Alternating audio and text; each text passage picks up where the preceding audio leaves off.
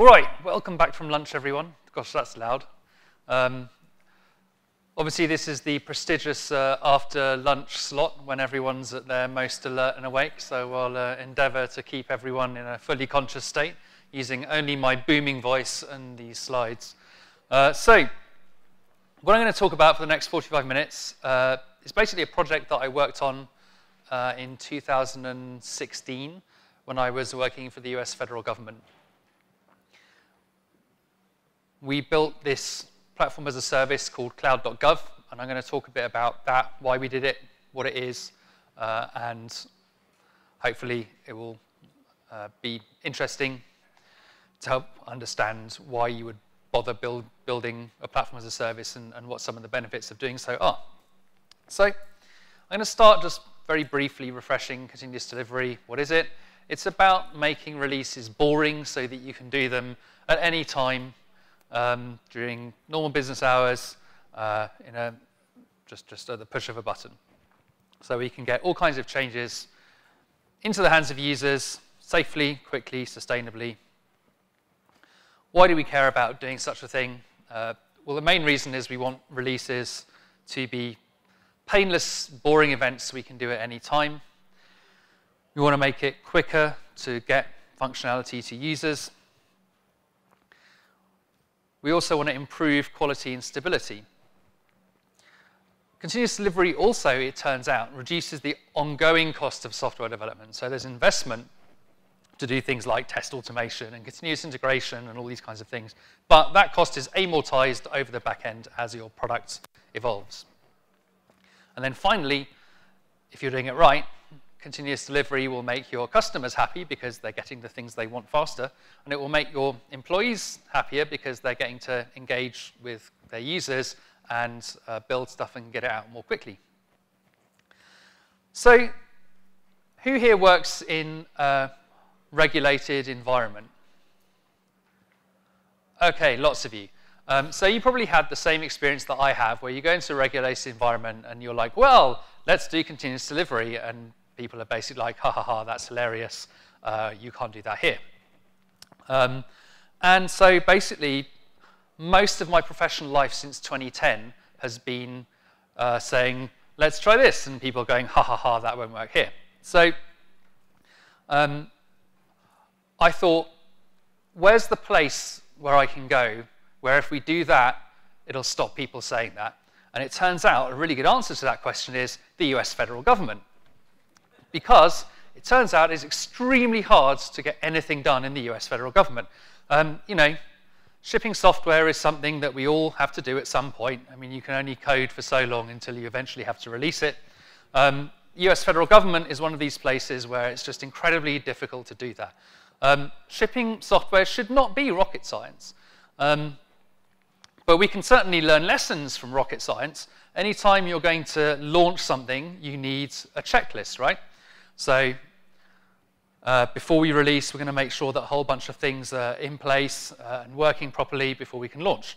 So if you go and actually do some research, which is what my boss did, my boss, when I was working in the government, had a spreadsheet where he listed all the different regulations you had to care about if you were going to launch something and how many pages they were. And so it turns out there's a lot of things.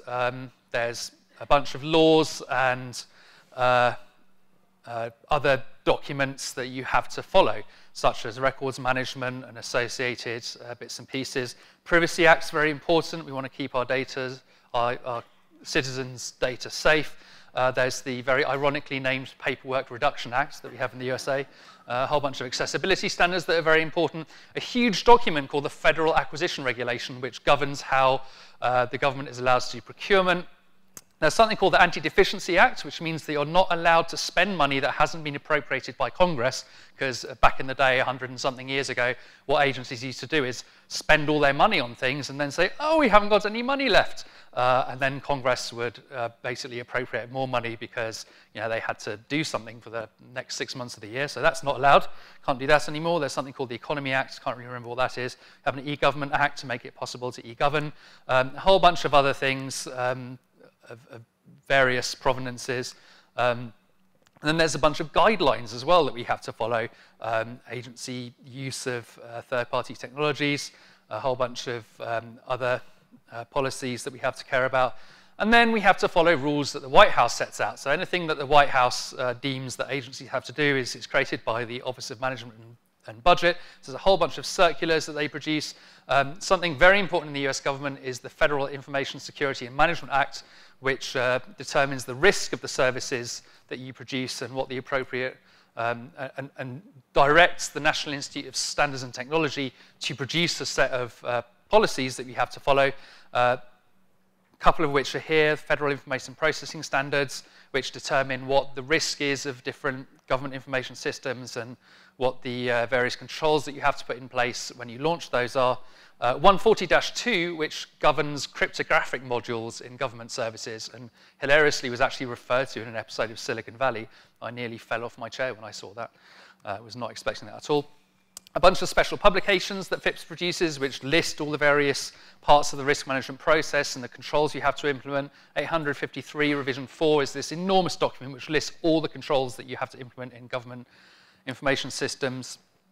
And there's 800-53A, which lists how you test those controls and document the testing of those controls, and so forth. Lots of special publications. What else? Trying to move forward from some of these. Oh yeah, the hilariously named Einstein system, which is about packet detection and making sure that bad things aren't going through packets, basically preventing attacks by using packet inspection. FedRAMP, which allows us to reuse approvals for information systems between agencies, and then a bunch more OMB memos that we have to care about that come out of the White House. How many pages, roughly, do you think we're talking about here? Any guesses? 2,000, between 2,000 and 10,000. It's less than 10,000. You'll be pleased to hear. 8,000. It's about half that. It's 4,006 pages. So this is the complete set of things that you have to care about when you launch a government information system. And not all of it is necessarily very clearly written or unambiguous. So actually working out how to interpret those regulations is also somewhat problematic. Wasn't quite sure how a Jewish reference was going to go down here. Apparently it's okay. Good. So 800-53, this is the one I was talking about, with, which lists all the different controls. So these are all the controls that you have to care about implementing. Everything from, and you can't really read it, but basically everything from, making sure you've got fire extinguishers in your data centers, to making sure that everything has timestamps, to making sure that your telecommunication services are set up properly. And it also lists, based on whether your system is low, medium, or high impact, which controls you have to care about. And for each of those controls, there's a sub-control. So AC2, account management, there's things like, do we remove temporary accounts in a particular time? Do we disable inactive accounts? So basically, before you can even think about launching a government service, an information system in the federal government, you have to know which controls you're going to implement, and then you have to implement them, and then you have to test your implementation, and then you have to document the testing of the implementation, and then you create this enormous packet that gets signed off by someone called an authorizing official, which is someone in an agency who's authorized to launch it. And the problem is that takes a really long time. We worked out it takes between 6 to 14 months to go from dev complete to actually being in a position to launch something, during which time you're going through this process. So that's very troubling in terms of your ability to implement continuous delivery. You want to implement continuous delivery. Every significant change you make is going to take 6 to 14 months. That's a bit of a problem, particularly because actually what we're finding now is that pretty much any significant system is the target of advanced persistent threats. People are scanning your systems all the time. People are attacking your systems all the time. Your system will get broken into. So the question is, how quickly can we detect and remediate problems? Prevention isn't going to stop attacks. you've got to be able to remediate really quickly. The first question when the vulnerability is discovered in a library is, which of my production systems does this impact, and how can I remediate those production systems, put the new version of the library without the flaw, and launch as soon as possible? So we wanted to address this problem. And one of the ways that we wanted to address it was by building a platform. It turns out that most of these controls are actually implemented at the ops level rather than the dev level. There's a lot of those controls that are about how you run your data center, and those are actually things you can build into cloud platforms. And in fact, this thing called FedRAMP that I mentioned earlier, what that allows you to do, I mean, according to the way FSMA is written, every agency that wants to use, for example, Gmail, has to independently test and approve Gmail. So, and there's a lot of agencies in the US federal government, like a lot. So if the Justice Ministry wants to use Gmail, they have to go through this whole 6 to 14-month process. And then say people at GSA, where I worked, want to use Gmail, they have to do it all again. Now that's clearly absurd. So what was invented was this thing called FedRAMP, which allows you to basically reuse other people's authorizations. Or in fact, FedRAMP will do what's called a pre-approval. Well, they'll go through the whole process for you and have it signed off by the CIOs of the Department of Defense, Department of Homeland Security, and GSA. And then other agencies are like, well, that seems reasonable. We'll just say, well, they've already done it. We're just going to approve it. So that's really good. It allows you to only have to approve a particular cloud-based system once. And you can do this for infrastructure providers as well. So there are FedRAMP approvals for AWS, for Azure, for Google Cloud, Salesforce, and so on. And what they do is they say, well, we've shown that this set of controls are implemented in a way that's satisfactory. And so if you're building on top of that, you only have to worry about the residual controls, the ones that we haven't already shown that this service implements. And that makes things a lot easier. So if you're building on Amazon or any one of these, or Google Cloud or any of these platforms, you only have to take care of the residual controls. We worked out that actually you could implement a lot of these controls also at the platform layer. So by building a platform that took care of a whole bunch of controls, what that meant is if you launch a new application on the platform, you only have to take care of those controls that aren't implemented by the platform and the infrastructure. So FedRAMP website, we built this thing called cloud.gov, which took about a year to build and then about another year to go through the process to get the provisional approval. And it's actually in use by a whole bunch of different agencies right now. So it's built on AWS, that takes care of a bunch of controls, and then cloud.gov takes care of another bunch of controls for you. And the coolest thing about cloud.gov is the fact that the domain cloud.gov was available. We were extremely excited when we actually saw that cloud.gov was available, and we bought it straight away.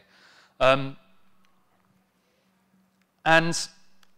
it takes care of the 325 security controls that you have to implement for a moderate impact information system. 269 are handled by cloud.gov. And apps that you deploy on top of cloud.gov, we only have to worry about between 50 and 56 of the residual controls, depending on what exactly it is that you're building. So that's huge. Now, instead of having to document and test and document the testing of 325 security controls, you only have to care about between 15 and 56. That's a massive accelerator in your ability to take stuff and put it live.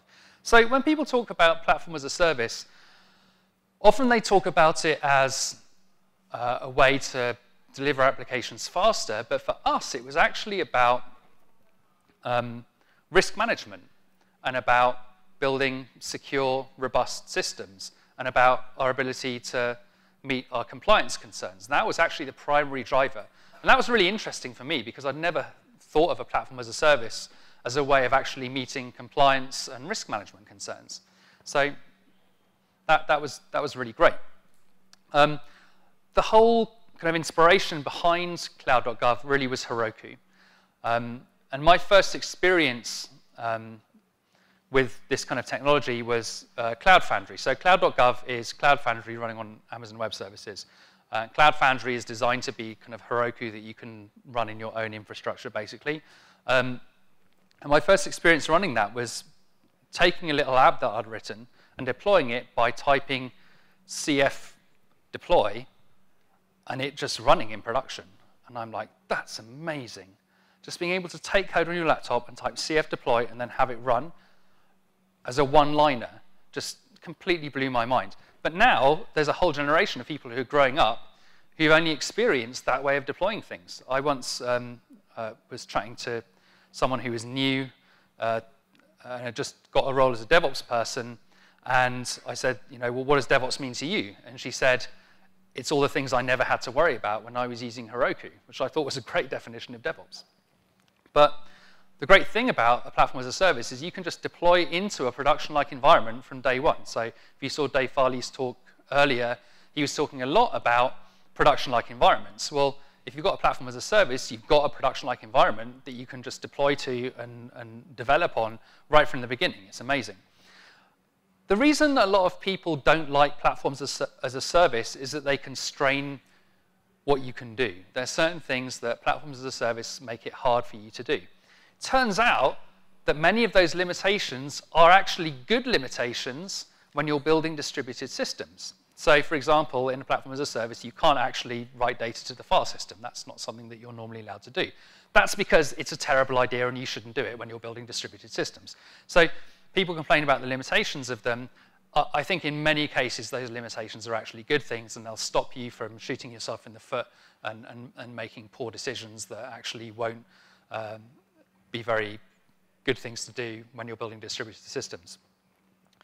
It means you can do push-button deployments. Enterprises who are adopting continuous delivery often ask, should we have a centralized tool chain, or should we let teams use whatever tool chain they want? When you have a platform as a service, there's a really nice boundary, which is cf deploy, or whatever command you use to deploy your software. And so what we did in the GSA, General Services Administration, which is where I was working, was we let teams use whatever CI technology they wanted. They could use, Circle CI or Travis or whatever. But there was this really nice boundary, which was that at some point in your deployment pipeline, you'd press a button and it would run cf deploy with the credentials that were required to deploy, and off it would go into production. So that nice boundary is a really nice way to think of, what's the responsibility of a central team that's managing the platform versus what are we going to let individual teams do, and what flexibility and autonomy are we going to give them in terms of their ability to build and deploy stuff. The most important thing, obviously, is that most of the controls are taken care of at the platform level. And then finally, what we were able to do is create templates for all the compliance documentation that you had to have in order to put a government information system live. So say you wanted to deploy something on cloud.gov, we could give you a bunch of templates and you just fill those in. That's your compliance work done. And as a result of this, we could get systems from dev complete to live in a matter of weeks, which was a huge improvement over the many months that it took to take information systems live if you're not deploying on a platform as a service. So, platform as a service is a very powerful way of accelerating your ability to meet your compliance goals. So what are the principles for building such a thing? Number one, you want everything to be self-service. I talked about this morning briefly, but I just do want to reiterate this because this is one of the things that I so commonly see people getting wrong when they're using or when they're deploying an enterprise cloud. So a quick show of hands, who here is working at an organization where you have a cloud that you deploy to? Okay, keep your hands up. Keep your hands up. So if you have to raise a ticket in order, or send an email in order to get the resources you need, if you can't just self-service them through an API, put your hands down. Who's still got their hands up? Anyone? Okay, like maybe 4 of you.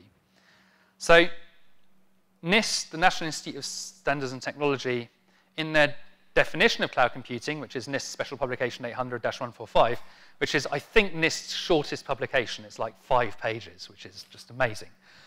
They list these 5 characteristics of a cloud. Number 1 is on-demand self-service. A consumer can unilaterally provision computing capabilities, such as server time and network storage, as needed automatically without requiring human interaction with each service provider. And right there, most enterprise clouds implementations I've seen don't meet that. So you haven't got a cloud. What you've done is you've replaced your data center with something else and not changed any of your processes, and thus the outcome in terms of your development process have not changed at all. If I'm a developer, I still have to raise a ticket and wait for someone in order to get the resources I need. That's indistinguishable from having a data center. So what have we actually done to improve our ability to deliver software? Practically nothing. So there may be other benefits, but time to market is not one of them. And that's hugely problematic, because the whole point of a cloud is to enable things like faster development. What we found when we surveyed people last year in the State of DevOps report is that only 22% of teams who thought they were doing cloud actually met the 5 criteria set out by NIST. So this is hugely problematic. One of the things that a well-designed platform as a service does is it has a nice, simple ACL model that enables you to deploy stuff to the PaaS without interfering with other people's stuff. And this is a huge problem if you've deployed to infrastructure as a service. How do you manage multi-tenancy? How do you manage a situation where there's multiple services or teams deploying to your infrastructure? So this is something that we face a lot. And actually, when I joined 18F, which was the team I was working on in the GSA, we basically had a single Amazon account, and we just gave a whole bunch of people administrative access to the Amazon account and let them go nuts, which is what developers want. Developers basically want to have root access to their infrastructure account and to go mad. So we let them do that. We're like, OK, let's try that out. So 1 year later, when I joined the GSA, I was put in charge of this cloud environment or this cloud account, and I logged in, and I literally nearly threw up in my mouth because it was just full of just incredible amounts of crap. And I had no idea what I could safely delete. There's just huge amounts of boxes and databases and load balancers and security groups, and no one had bothered, or very few people had bothered to label any of that stuff. So it's like, well, can I delete this load balancer? Will that do nothing, or will it bring down cloud.gov? That's the kind of question that I don't want to have to answer for every single configuration in my infrastructure account. That's terrifying. So that's a huge problem. How do we deal with multi-tenancy? What you need to be able to do basically is garbage collect. You need to be able to garbage collect in your infrastructure as a service account and know that I can delete these things safely, because guess what? You're going to be paying for it all. And actually, in the government, we're not allowed to pay for things that haven't been funded with appropriated funds. So you're potentially breaking the law even. So if you have this kind of one infrastructure account that you put everything in, all these different services, what you're going to find is there's going to be very large maintenance costs to maintaining that. And the reaction that most people have is, well, we're not going to give developers access anymore, because developers are just going to create a bunch of crap in here, and then we're going to have to clear up after them. And then the moment you put a barrier in front of it, you don't have a cloud anymore, because you're asking people to send emails or raise tickets to create resources, and then we don't meet the definition of a cloud. So you end up with all this sprawl. That's really problematic. The other thing you can do is create multiple accounts. So multiple infrastructure as a service accounts, one for every service. And then you can give a team their own account and give them complete control over it. But then what do we do about shared services? You don't want to have to access 20 different logging services to work out what's happening across your whole enterprise service portfolio. So there's a whole bunch of things that you want to be shared across all your products and services, like logging and monitoring. You don't want to have to create and configure those independently for every single account. So that's a problem. You also don't want different teams doing things in different ways. It becomes very hard to, if you have as we do in the government all the time, you have a vendor build something and hand it over to you, and then another vendor builds something and hands it over to you, and they're built in two completely different ways. That, again, is a huge ongoing maintenance cost. So that's problematic. So this is where a platform as a service can really help you. You also would need to ATO, or you would have to go through that whole risk management process for every single service if you deploy to infrastructure as a service, whether that's for one account for everything or one account per service. So platform as a service, you only need to get that authority to operate, go through that risk management process once for the platform. It also deals with role-based access control really, really well. So this is the thing that I really love about Cloud Foundry, is it has this amazing role-based access control model where you create an organization, and then I can give the keys to that organization to a team building a service. And then they can create spaces and apps within that organization and deploy stuff to those services and apps. And that doesn't interfere with anyone else's stuff. But then, if an app they're building, they want to end of life it, they can just destroy the app, and it garbage collects all the associated services, like the database or any authorization stuff they've built, or the TLS endpoints or whatever. It'll garbage collect everything. So what that means is, A, the different tenants can't interfere with each other's stuff, but also we have a great solution for clearing things up and making sure that people aren't getting billed for things that they don't need anymore, or that we have those things that we don't need anymore still lying around in our account. So the role-based access control is fabulous. I can't overemphasize the benefits of that. Oops. Again, platform as a service imposes a lot of limitations. In many cases, those are good limitations that you actually want to have in place for distributed systems. Significantly reduces the maintenance and operational costs. I spent much less time worrying about how to maintain applications over time with a platform as a service. It was great.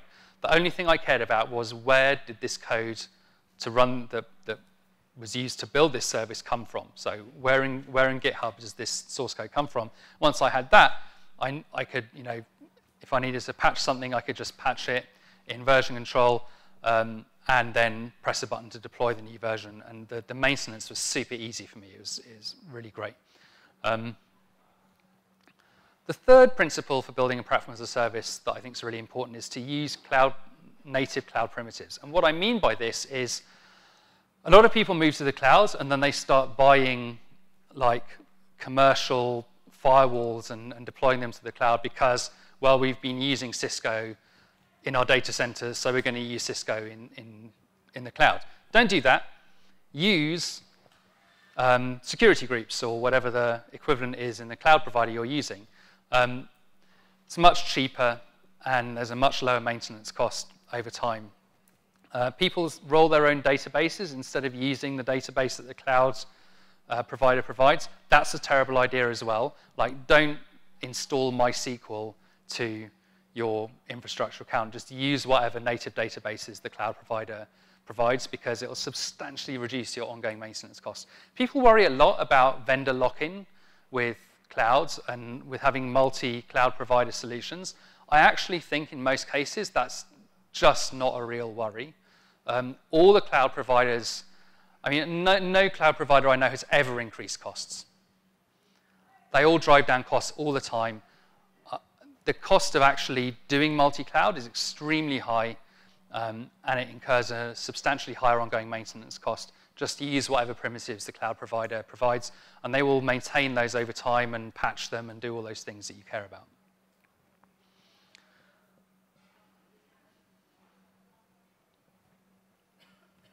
Sorry about that. The next thing is, everything must be reproducible from version control. So what that means is, not just the apps that you build, but also your platform as a service. The code for that must be reproducible from version control as well. So obviously, you're keeping all your application code in version control so you can redeploy your apps, but we should be able to redeploy our platform as a service from version control as well. And actually, all the code for cloud.gov is in version control. It's in GitHub. You can go to github.com/18f/cg-provision, and you can run your own cloud.gov.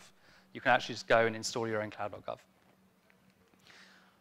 Finally, and for us, the really big thing was making sure that you can take care of compliance at the platform layer. And this, for me, for a really long time, I was a grumpy old man about containers, and I thought it was massively overhyped.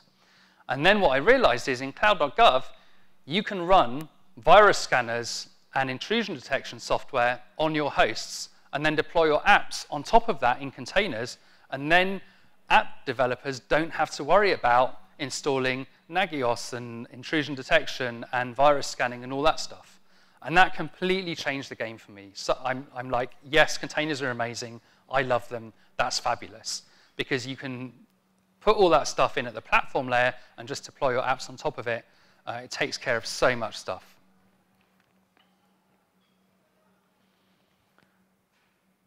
So the only other thing I want to talk about is the importance of managed services. So when you're deploying to a cloud, you have to have things provided for you like databases, for example. Cloud Foundry and other platforms as a service make this super easy. And what you can do with Cloud Foundry in particular is you can do, it provides extension points which allow you to just self-service a database instance or some other external service for your app with a one-liner. We actually built a plugin so that you could do TLS termination. So what it would do is you would self-service TLS termination for your app, and it would spin up an instance of CloudFront to do CDN, and it would self-service a SSL certificate using Let's Encrypt and deploy it, and it would rotate that certificate every 3 months. So you never had to care about your SSL certificates again. And given that one of my biggest jobs, or I guess most failure-prone jobs, was making sure that everything had valid SSL certificates, you do not want to go to your federal government service and find that the SSL certificate isn't valid anymore. That's a really bad look if you're a government for your SSL, for your services to have expired SSL certificates. It's a real pain in the ass keeping track of them all, and people would use different providers. Having a service which would just automatically rotate those SSL certificates every 3 months, that was amazing. It was really, really huge.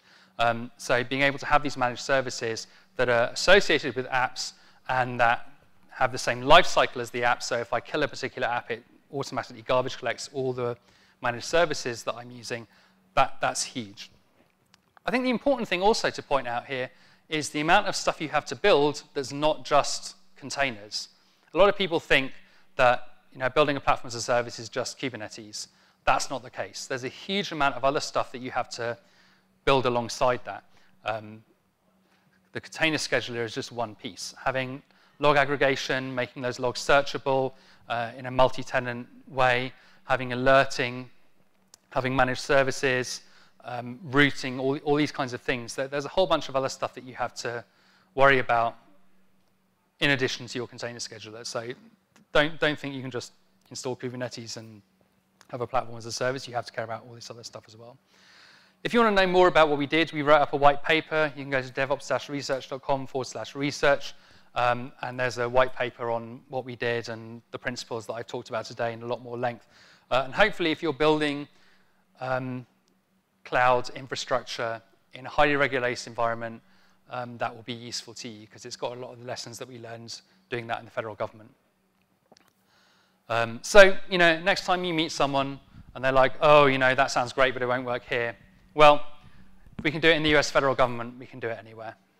So that's my main lesson. If you haven't already, please take the State of DevOps survey this year.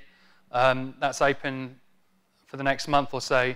It takes about 25 minutes. Really appreciate your time. It helps us learn what works and what doesn't work and how to get better as an industry. So please do that and get all your friends to do it if you possibly can. We have a bunch of time for questions.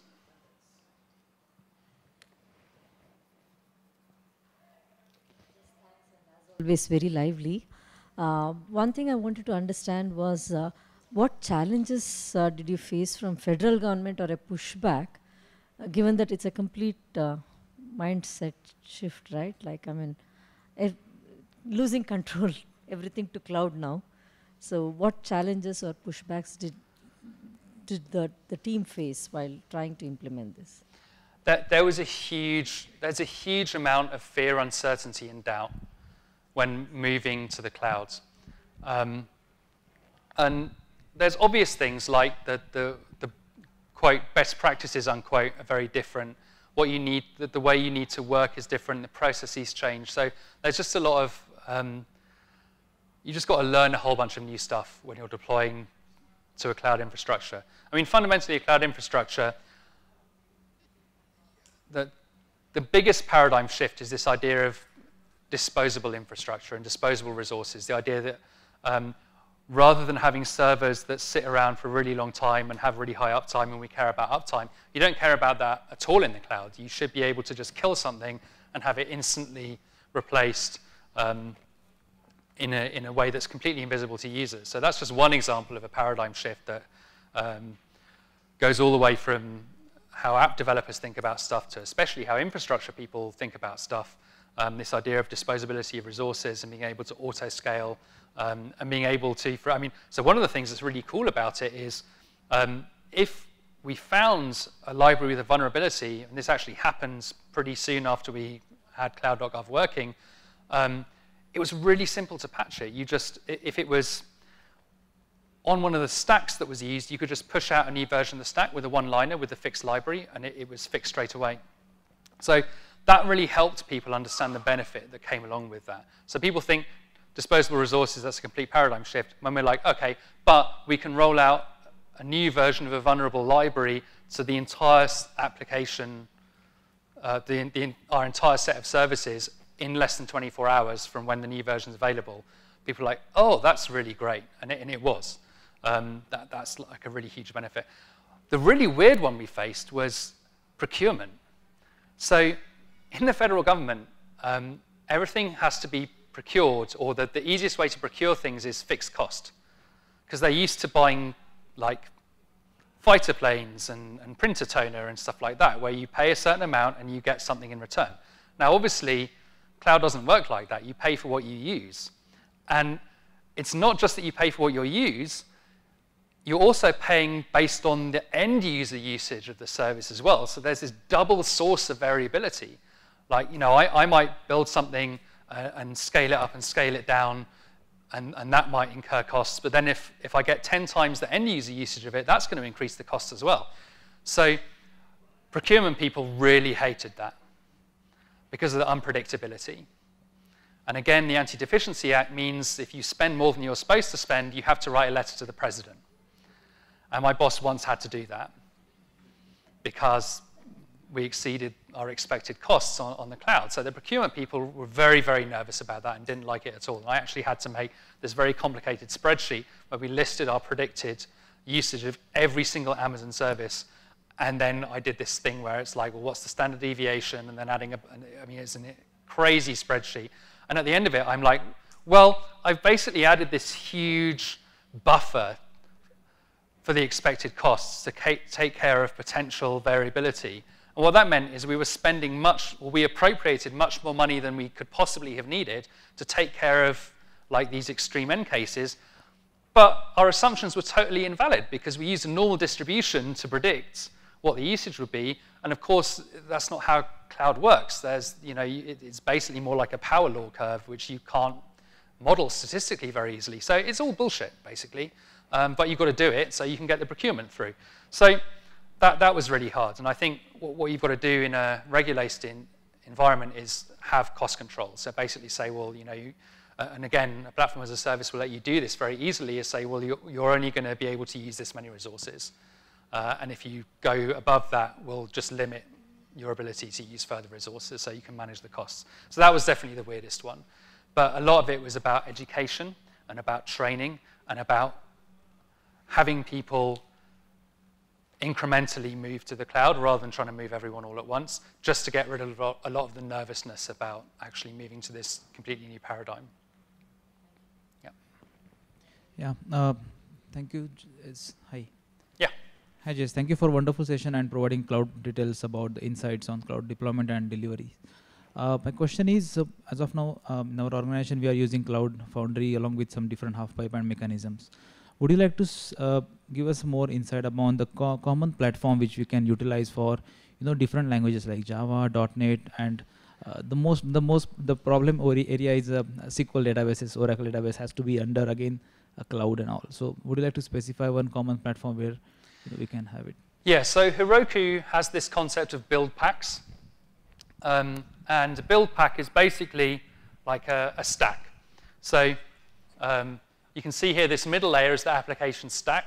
So we provided, and basically what that is that's like a container image which has like a whole bunch of stuff. So we had one for Java, which had like some version of the JVM and some associated bits and pieces. There was one for .NET, there was one for PHP, there was one for Node. So there's a whole, I think there was like 7 standard build packs that we provided.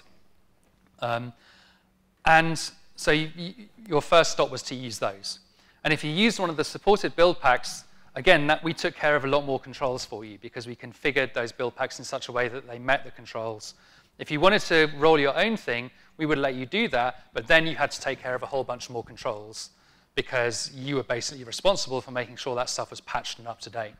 Whereas for the build packs that we provided, if a CVE came out, we would say, okay, well, what build packs does that impact? Okay, now we'll push out a new build pack with the fixed version of that library or middleware piece. And again, you can redeploy all the applications there completely transparently with 0 downtime with the new version of the build pack, which again, is just amazingly powerful facility of a platform as a service, is this ability to transparently upgrade your middleware with no impact on users. I mean, it's amazing. So that's what we did for that. For databases, we provided access to RDS, basically, Amazon RDS via managed services. So you could self-service certain pre-configured RDS instances. We provided, I think, Postgres and MySQL. But RDS and the equivalent in the other cloud providers, that you can get pretty much anything you want through those. So that's what we used for databases, was what the native platform provided with a thin wrapper so that you could access it as a managed service from your app. And then it would provide the credentials to connect via environment variables to the apps.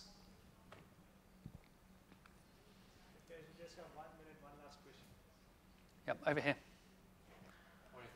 Yeah. So just one question, since talking about government organizations, do you face any challenges with the data retention requirements, requirements for persistent storage and such? Yeah, so the question is, do you face data retention constraints for government services? Yes, that was one of the things that the application developers had to determine